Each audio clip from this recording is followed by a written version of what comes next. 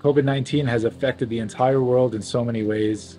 It affected me on a personal level because I was treating COVID patients during the first surge in New York and New Jersey in 2020. COVID affected my life for quite a long time.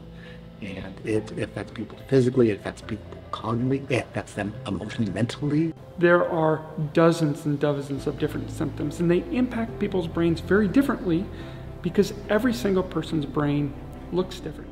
So long COVID, basically having those symptoms after a certain amount of time after the initial infection, you're affected, whether it's cognitively, psychologically, physically, emotionally. And that is something that we now know we can treat.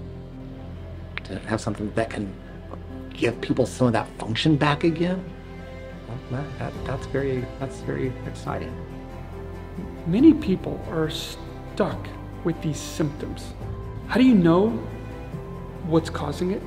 How do you know where in the brain the damage is? And more importantly, what do you do about it? We treat the cause of that damage in the brain and the body. And when you can treat the cause, somebody who's having long COVID, you're going to help their cognition, you're going to treat their brain fog, you're going to make them feel better physically, cognitively, and emotionally.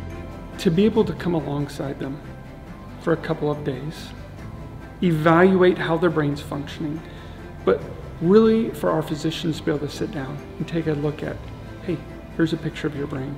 Here's what we're seeing. Here's what long COVID is. Here's what COVID has done to your brain specifically.